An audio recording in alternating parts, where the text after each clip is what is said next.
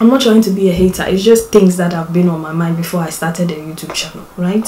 So we are not all going to retire in our 20s. We still need our doctors, our lawyers, our judges, and all the people that make this world run. We need people like that. That's why education is very important. Now, everybody wants to live that life. Everybody wants to be that girl. Everybody wants to live this luxurious life, flying in first class and doing all sorts. And so everywhere you turn, there's somebody selling a digital product. Last time I checked, there was this woman who has been allegedly, I don't know if it's true or not, but allegedly selling a digital course to women on how to become more feminine for $11,000. That is just ridiculous. I feel like people are just scamming people to become wealthy. A few weeks ago, I saw this lady on YouTube who is also selling a digital product, helping women to become goddesses. Really? Really? You want to become a goddess? And it's like around $200 or $300. And she's going to coach you into becoming a goddess.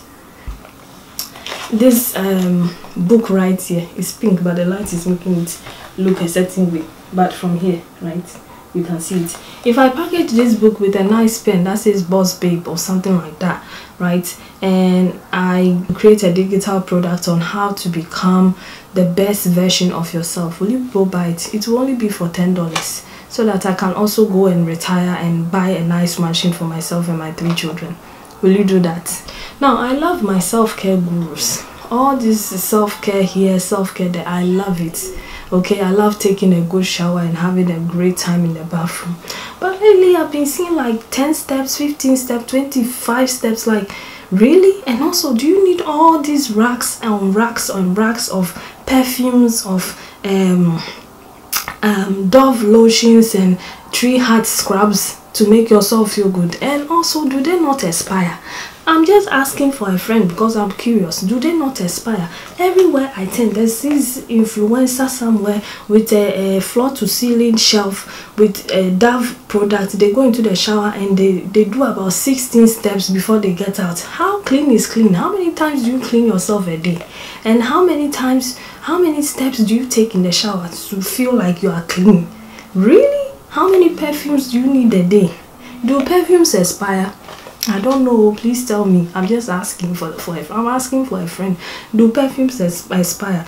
All these body scrubs, do they expire? Do you go back to sell them? Because it's gotten so bad to the point that there are people who are going shopping like a weekly basis to go and gather like big trolleys filled with toiletries.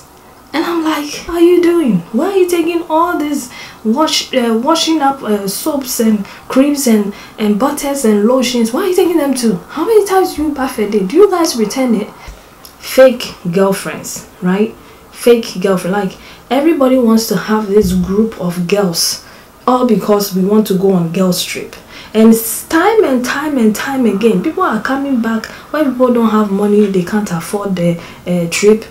People went to places with the hope of meeting guys to help them, and it backfired, and people even got killed. And still, till today, people are still forcing themselves to be in a girl group. Is it by force? Like, can't you travel on your own, right? With the people that know you? Do you have to have like a big group of friends to feel that you have also accomplished something? And I have nothing against friendship, but if it's not genuine, you have to force it. It's like, why? Who are you doing it for?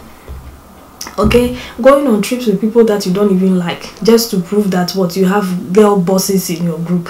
Going on trip with people that you don't know, just to prove something because you are seeing certain influencers doing it. My dear, most of these girls, they are being paid to go on trips. So okay, they are being paid to go on trip. So cut your coat according to your cloth. The year is almost ending. We shouldn't hear anything at all. You people, when you are going on this trip, go alone, or find somebody that can afford it and go with them, or book your own thing. Don't go and then come back and then there's drama, and everywhere we are talking about girls that have gone on girls trip and things when going south. Now this one, I know somebody will slap me in the face for saying that, but like, why does everybody have a white couch? What happened to the other colored couches? Is it that there's like a place where like they build all these couches and they give it to certain influencers. And I'm not hating. I feel like if I don't have a white couch, I've not made it in life. I have to somehow find money to go and buy a white couch. Do we all need white couches?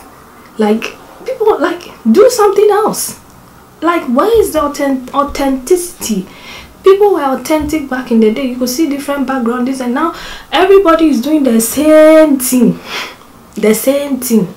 People should come up with something else. Manifestation gurus. I feel like at this point in time it's dying down a bit, but people are still using manifesting. And if you like this video and want to see the second part, let me know. Manifestation gurus.